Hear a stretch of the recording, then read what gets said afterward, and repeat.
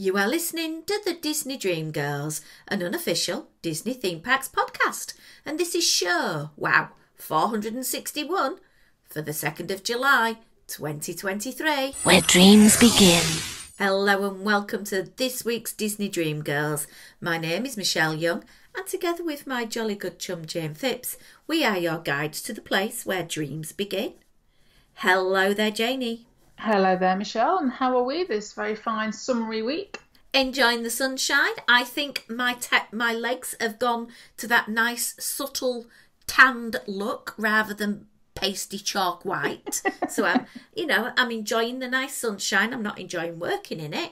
But yeah, it's nice because I know that in the summer I'm going to get a little bit of sunshine when I'm in California.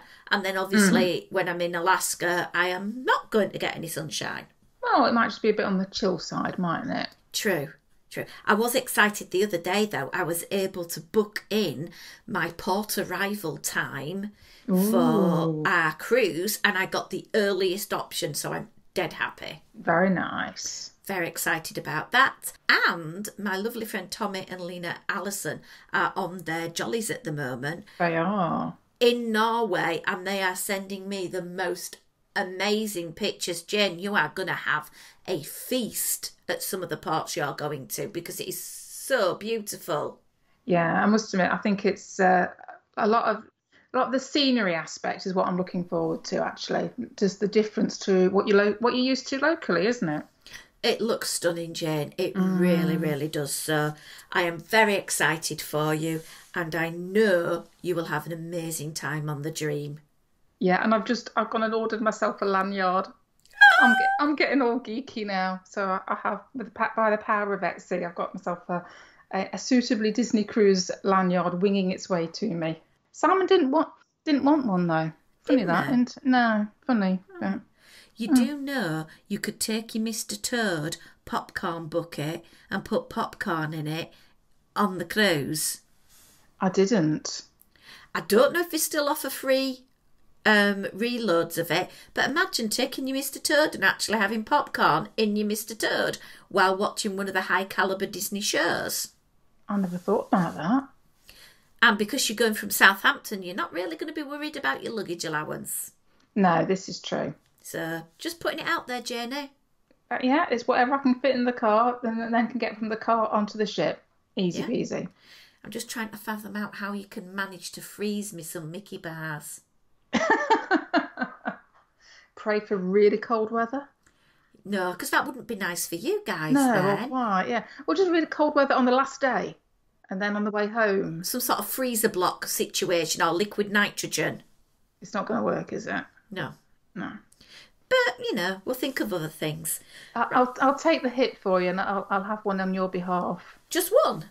Well, I was trying to be polite. Yeah.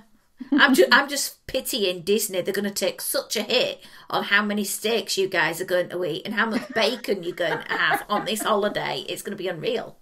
Yeah, but that means we'll free up some of the sweeter stuff for other people. So it's all swings and roundabouts, isn't it? It's a balance. It's a balance, yeah. It's a balance. Right, Jen, I gather you have some history. I have got some history. I've got it split between the 1st and the 2nd. So we'll start with the 1st. July. We'll be chronological about it, shall we? Go on, then. This is going to go to 1975 at Disney World. One of yours and mine's favourite attractions ever opened. The Wedway People Mover, as it was called then. Oh, love it. Yeah, it's one of those rides, isn't it? You go, I want to be on it now. And I'm sat here as I'm recording. I'm looking at my little Funko People Mover characters looking back at me.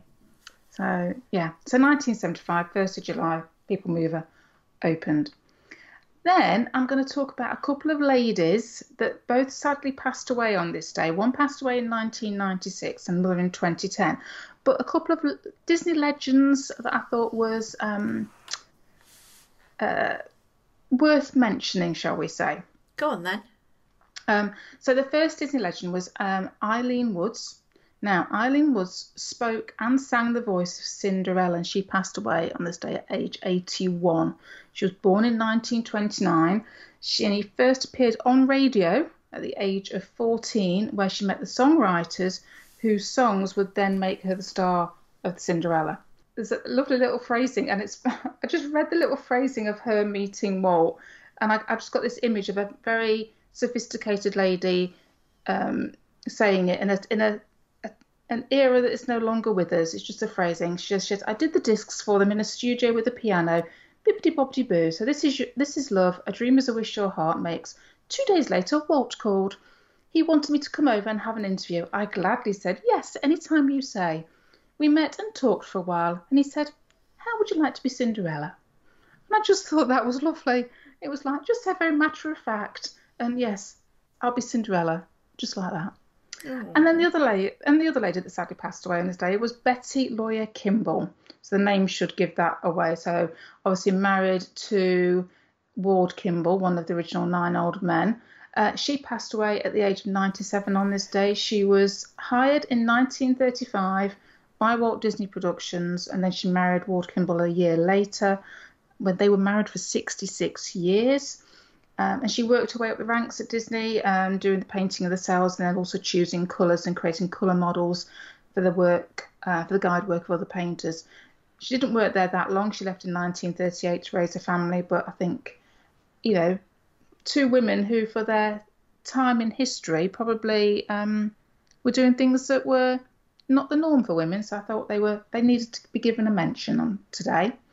Absolutely. And then on the 2nd of July, we'll have one for the 2nd of July, and you'll like this one.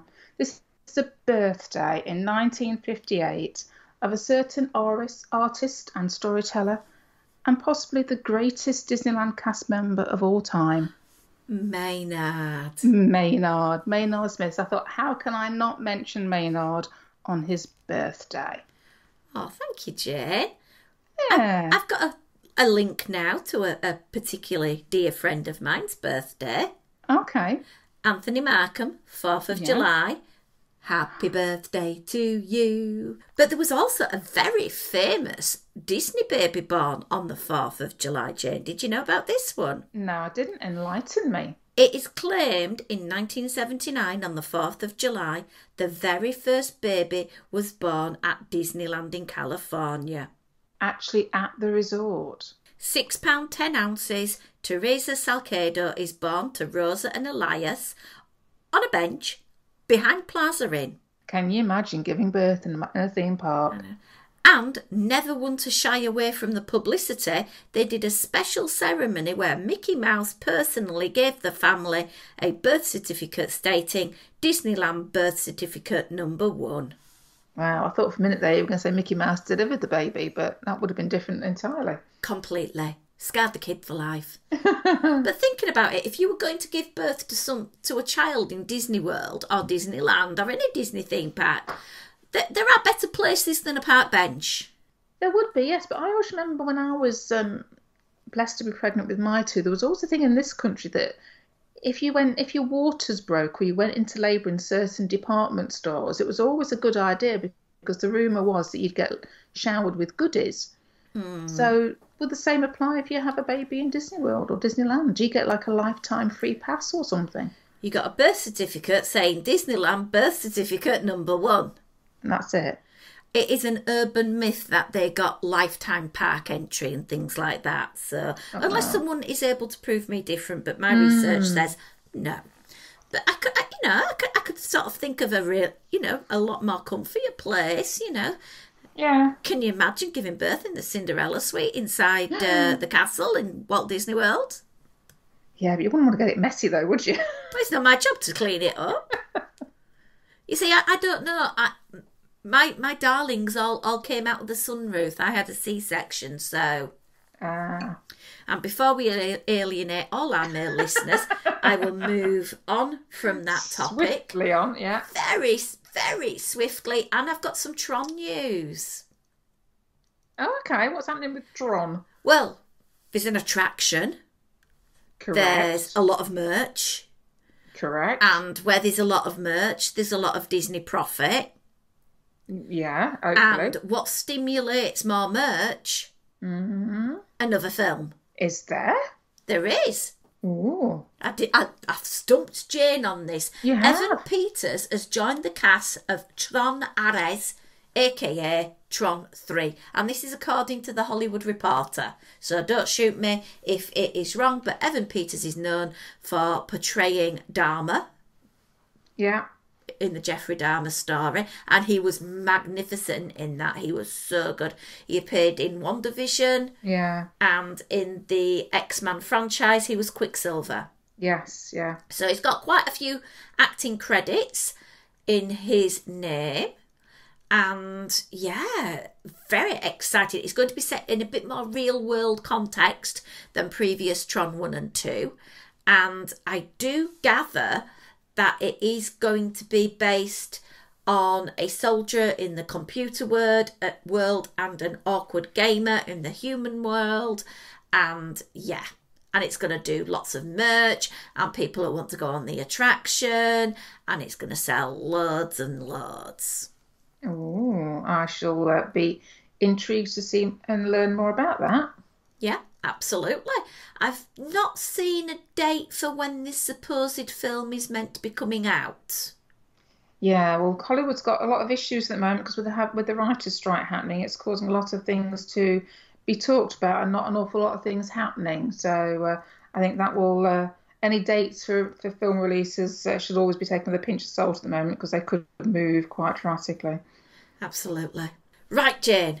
There is a quartet of Disney-ish movies that I love. I grew up watching them. Right. They, to me, are, well, 3 of them are sacrosanct. And every single time I'm feeling, oh, what shall we do? I always suggest watching it because it's one of those films you can sit back, you can enjoy. It involves things that I really enjoy. A little bit of sort of historical accuracy with good storytelling. Okay. Are you with me with the film franchise? I think I may be. Go on then, spoil it for everyone. What is it? Are we talking Indiana Jones? Dun, dun, dun, dun, dun, dun, dun. Absolutely. And we are still incredibly blessed that we have the stunt spectacular at Disney's Hollywood Studios. We do indeed. And I've got some facts about it. Go on then. Then I've got some information, and then I've got some questions for you. Oh no, you didn't tell me there's going to be questions involved today. That's why I didn't tell you. Oh, here we go. So, the boulder that chases Indiana Jones, it actually weighs 400 pounds and is made of rubber. Okay. According to the Disney Parks blog, the character who is playing Indiana Jones has to change into a brand new costume after every show because of wear and tear. Wow. And the punji sticks, you know those sticks that shoot up? And Indy's trying to sort of dodge them. Yes, yeah. They are controlled by square sensors that are triggered depending on where Indiana Jones steps. Okay, clever. Now, in this article that I was reading, they've had to put in place a lot of contingencies because sometimes scenes might not go exactly to the footsteps of how it should be. So you might be watching it and thinking it's absolutely gone off without a problem, but the performers themselves are constantly risk assessing, maybe trying to do things a bit different, and they have so many contingencies. In that boulder scene at the beginning, there's 12 different contingencies. Wowzers. And it's really, really interesting, and there's some video clip and some more information on the Parks blog if you would like to go over and watch that. Well, it's good to hear, though, isn't it? Because obviously these guys are doing these stunts for real whilst you're sitting there in front of them, and you tend to forget that sometimes, you know. And it's worth remembering that things can go wrong. So their risk assessment process is going to have to be extremely high standards, extremely high. Absolutely. Not long though to Indiana Jones and the Dial of Destiny. Are we hoping that this is of the quality of the original trilogy? I would like to hope. Unfortunately, I don't think it. Having read quite a few movie reviews, I'm not holding out an awful lot of hope. Oh dear. I've started rewatching. Yes. Okay. So I'm really excited. I've watched the first one, and the first one to me was really amazing. Although it hasn't held to the test of time on some of those special effects. Yeah, I think you have to with any movie when you go back and watch them, particularly from that sort of era when special effects were probably coming into a new realm. It's really interesting to watch, and just remember what they didn't have available that we take for granted nowadays when we're watching movies.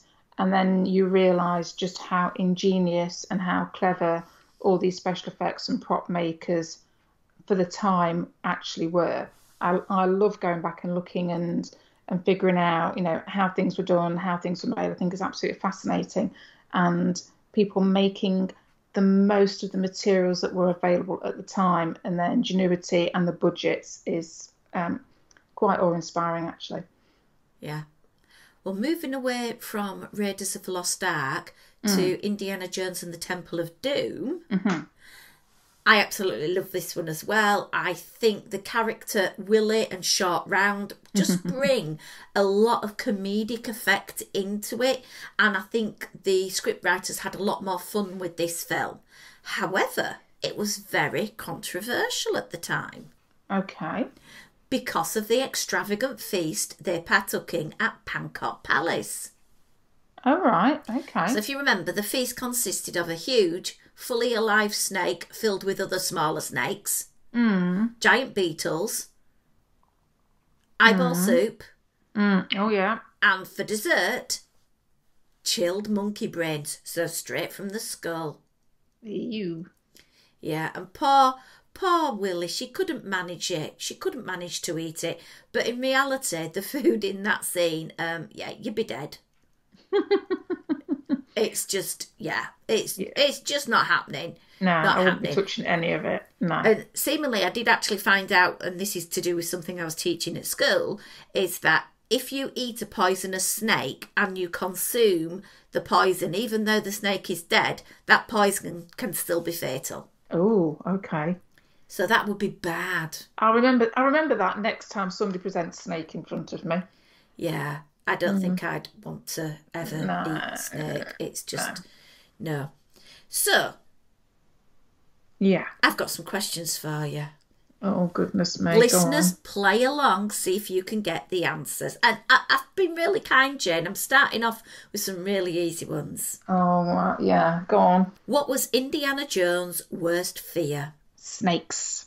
Raiders of the Lost Ark, Indiana Jones has held a deep fear of snakes, and in The Last Crusade showed the origin of snakes phobia.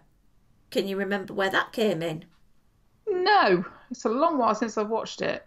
Well, River Phoenix, who played the teenager of Indy, falls into a tank full of snakes on that circus train. Oh, of course, yes. I want to remember that. Yeah. Okay, so we all love Harrison Ford as Indiana Jones. I think he plays the role fantastically. Yeah, definitely. What is the link to Figment on who played that or who was going to play that character first? So who was going to play Indiana Jones before Harrison Ford?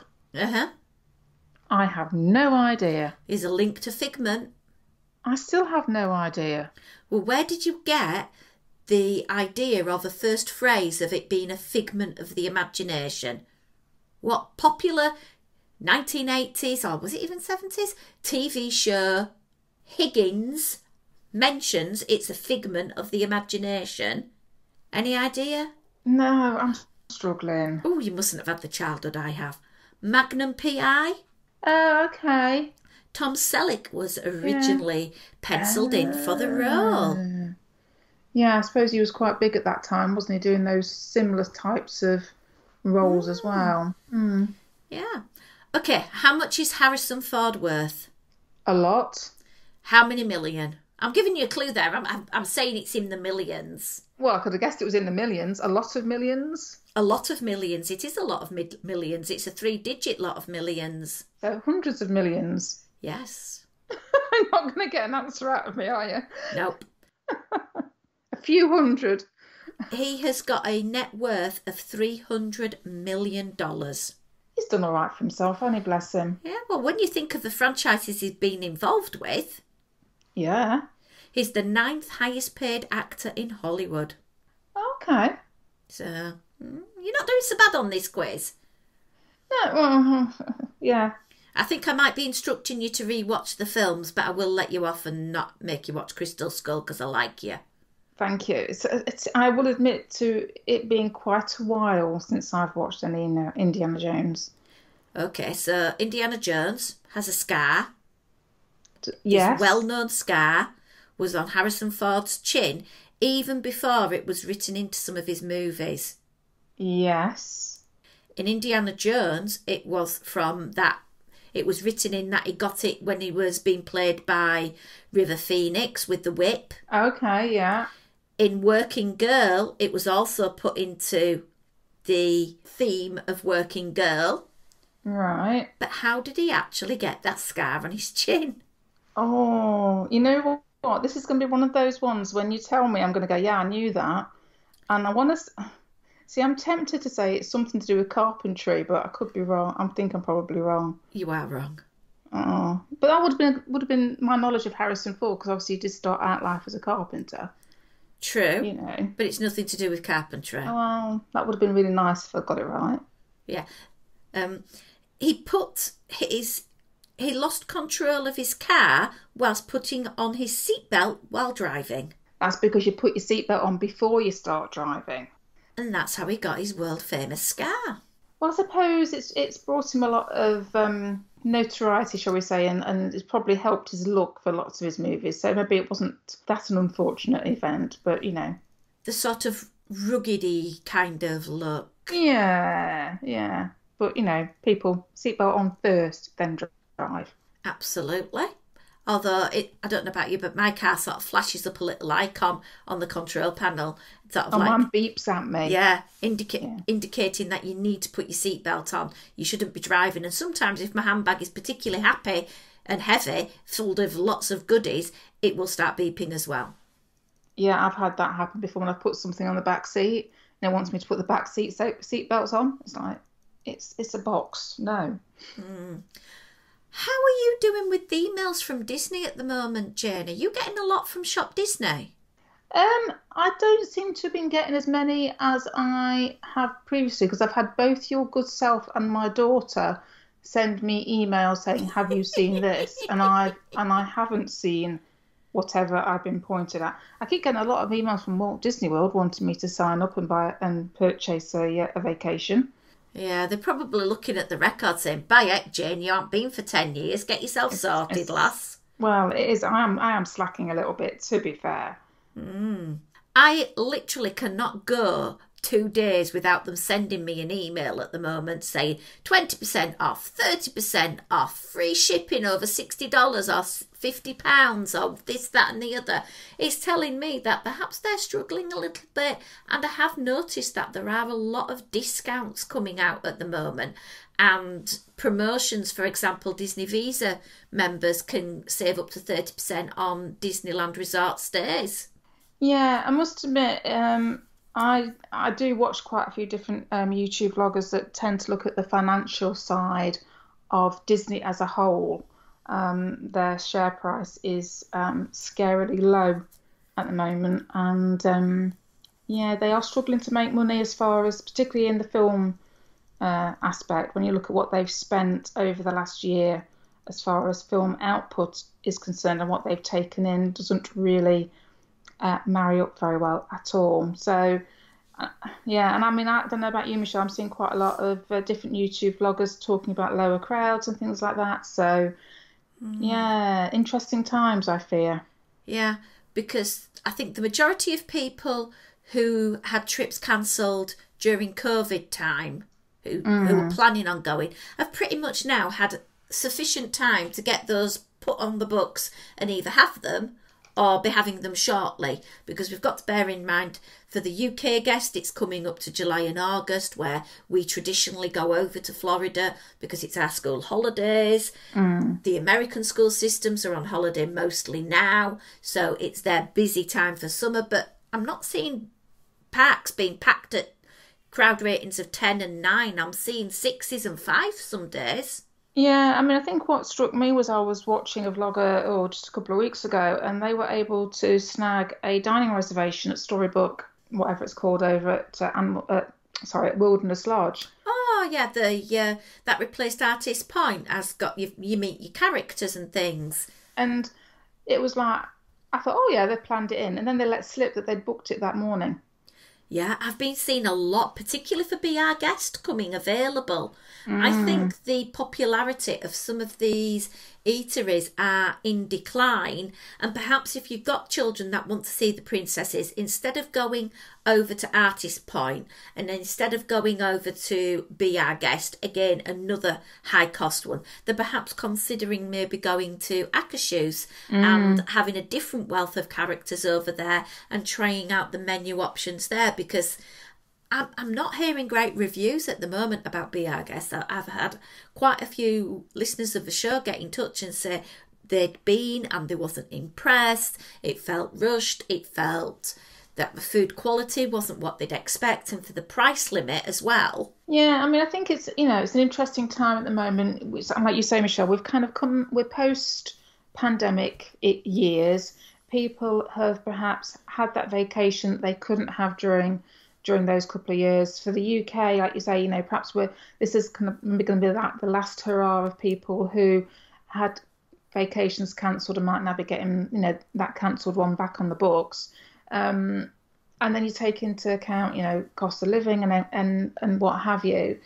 So there's going to be an element, isn't there, of all those factors are going to feed into the spending power of your customers once they get there. So you might have customers coming through the gate, but if they haven't got that extra cash, and you're going to have to weigh up, and if you're seeing reviews online that aren't maybe as complimentary as they once were, you're going to end up thinking twice about, it's an awful lot of money, we're a family of 4, is it worth our wait? And then they say, when you've got other options like Akershus, which I've seen some really nice reviews for recently, you're going to think and look further afield perhaps and figure out where you want to go.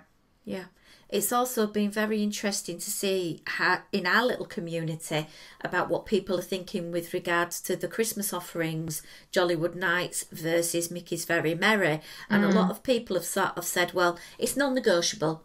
Every year we've got to do Mickey's Very Merry. But a fair few are sort of thinking, hang on a minute, Jollywood Nights is a bit cheaper and it's got new things that I will have never seen before. And I think the big draw of the Muppets particularly is getting people very excited about that. And I do believe as the show is being aired, people will have been having the opportunity to buy their tickets, and it will be interesting to see which sells the quickest. Is it going to be Jollywood or is it going to be Mickey's Very Merry?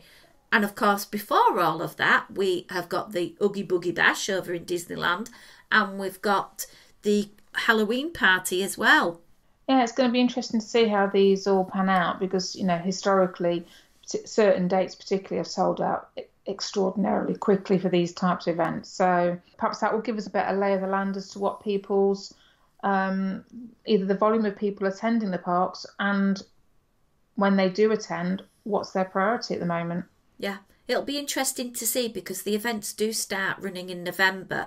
So if you're planning a December trip and the dates aren't selling out, you might be able to get the opportunity to view select clips of the events to make a more informed decision on the offering. That's very, very good point. Particularly with a new event like Jollywood Nights, you're not quite sure on what it's actually going to involve, and it is always it's a bit of an extra amount of money. Am I going to feel like I've got that value for my money that I'm handing over to Disney? If you're going to be prepared to spend that chunk of money, are you going to turn around and say, well, actually, let's keep to Mickey's Very Merry, because I know what I'm getting for that money? Tough one. Hopefully 67 Tupperwares of cookies. Although I did listen to a vlog the other day and they were complaining about last year's generosity of cookies. So we shall see on that one. Maybe it's going to the days like when I went to the Halloween party last year. They weren't as generous with their candy offerings, and particularly for guests that had an allergy, they ran out of the tokens on the party night I went to, so you couldn't get your tokens. So you had to go all over and then try and find a place that had tokens. And then in the end, I just gave up and I went over to the place where they were giving out the gift bags. But what I got as a allergy person in comparison to someone who was non-allergy was like minuscule. It was tiny. It didn't even half fill my free bag that they gave you. Yeah, which is not good because, I say, that's kind of part and parcel of paying the premium price that you're paying, is to get those quotes on quotes, air quotes, freebies, isn't it? Yeah, the the lifetime supply of Snickers. We shall see. Anyway, I hope you've enjoyed this week's show, as we have a little bit of a random bag of chat there for you. Please, please, please check us out on Instagram at DisDreamGirls. We are sharing current content from people that are sending us pictures in on to us, and we are sharing past content of past trips, how Disney is infiltrating and travel is infiltrating our daily life, and we love sharing it with all of you. You can also pop on over to our website, DisneyDreamGirls.com, and that's a really good way to find past shows. And if you'd like to, go look up some of them with the wonderful Jim Carcass. And while you're listening and thinking, wow, what an amazing man he is, why don't you consider purchasing one of his books? Because Jim is in recovery at the moment from major surgery, and he's not working, so he has got bills. So he would very much appreciate a little bit of support. If you're wanting to buy someone a gift, buy them a Jim Carcass gift, because it's the gift that keeps giving. Definitely. You can also get extra content from us. Patreon.com/DisneyDreamGirls. We put a couple of shows out exclusively just for our supporters, and you can also catch each Sunday's show in advance of everybody else. Anyway, until next week, it's a goodbye from me. And goodbye from me.